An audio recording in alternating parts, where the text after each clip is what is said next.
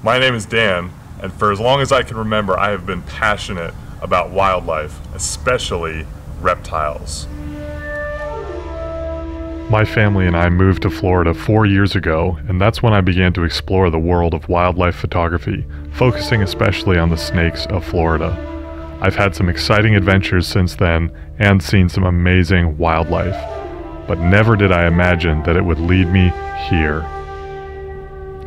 I'm headed to Uganda in East Africa to search for some of the most interesting and beautiful venomous snakes on the planet, species I've dreamed about seeing in the wild my entire life. Join me on my trip to Africa with my friend Alex as we search for some of the most incredible wildlife, including some of the most amazing venomous snakes in the whole world.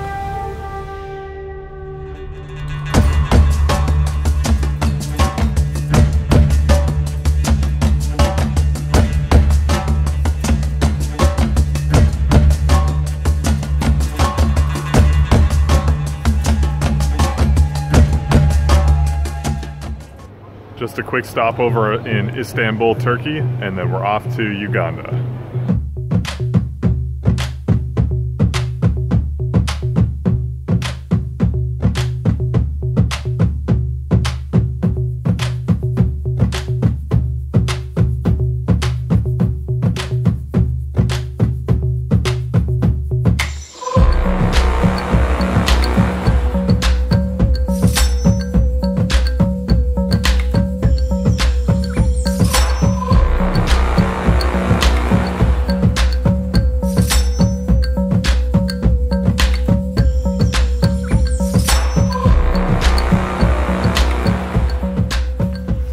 Day one of our trip in Africa, and we're just taking some time to search some of these edge habitats for some different types of snakes, forest cobras, gaboon vipers, things like that. So keep looking and check in if we see something.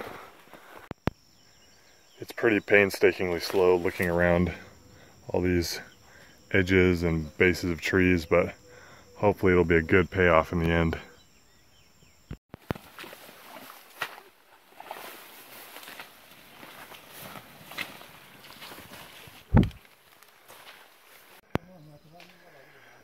We just got to this really sick patch of rainforest habitat, and there's rhino vipers here, there's rough-scaled bush vipers, etc., etc. Here's hoping.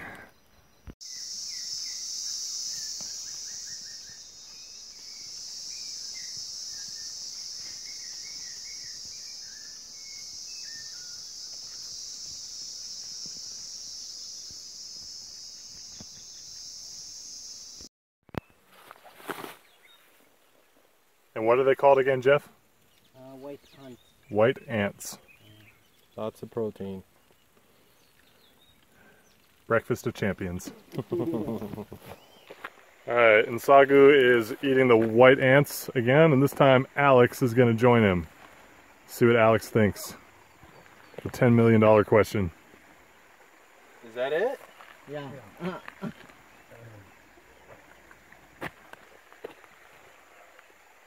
How does it taste like? It doesn't taste like anything. Doesn't taste like anything.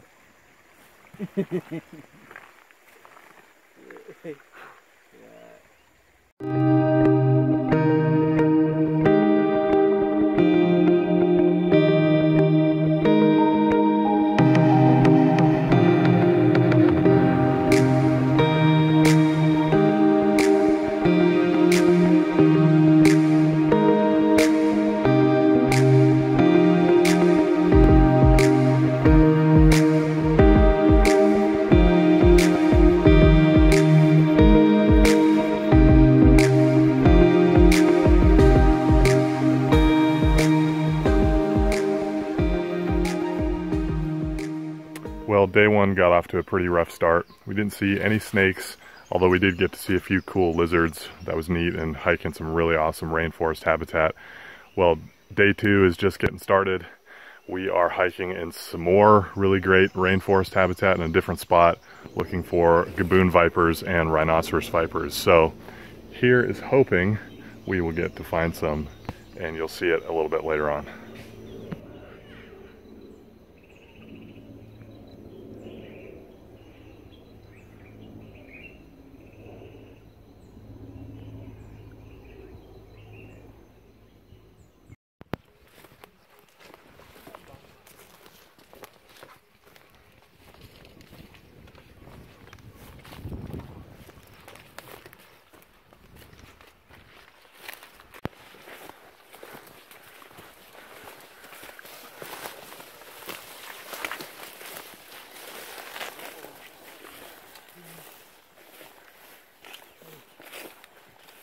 You go with him.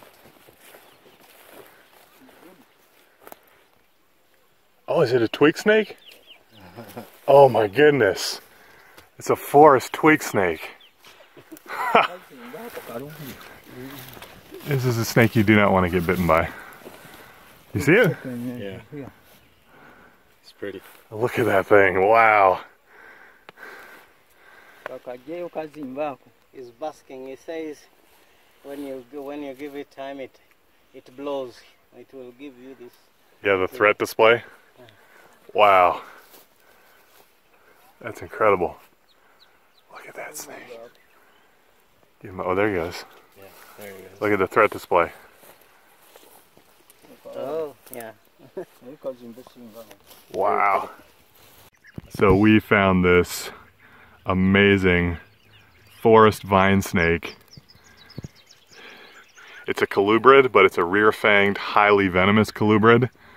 Probably one of the most toxic snakes in Africa. And their venom is a potent hemotoxin that causes massive internal bleeding. And there's no anti-venom for this snake at all.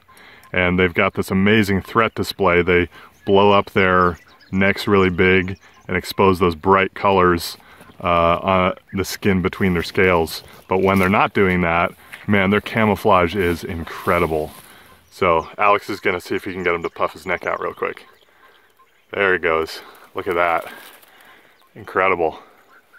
His red tongue too. Absolutely incredible. Amazing find.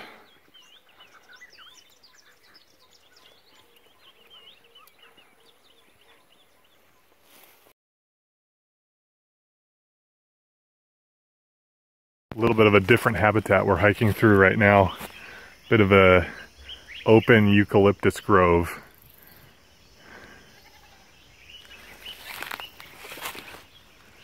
Just trying to see what we can find.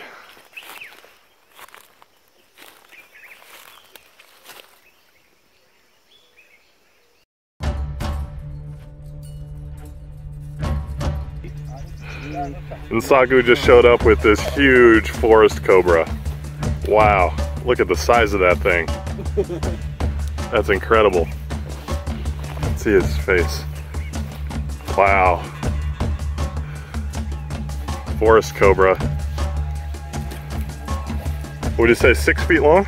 6 feet? Trying to wrangle this forest cobra and get him to sit still a little bit so we can get some pictures. Look at that thing. Wow.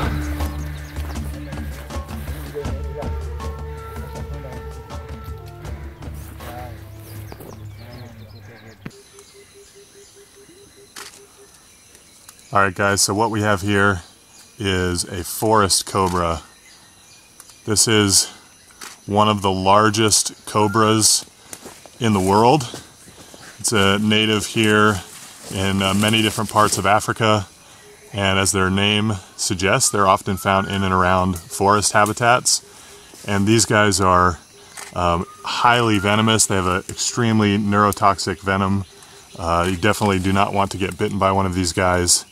And as you can see, he's hooding up. He's spreading the ribs in his neck. He has the ability to do that, like all cobras, to make his head appear bigger and more dangerous.